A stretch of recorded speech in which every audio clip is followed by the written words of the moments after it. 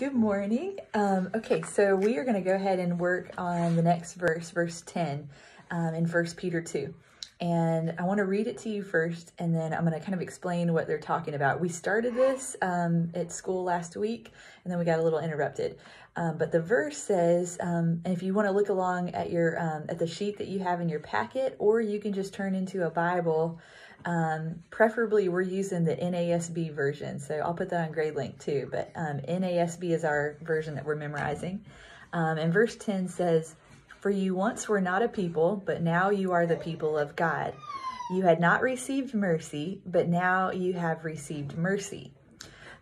So if you're wondering kind of what he's talking about here, first of all, I want to show you the lettering. I actually wrote it out with a Sharpie since I don't have a whiteboard at home here, but I want to show you kind of what it says and how it's written. So 1 second. Okay, let's see if we can do this here.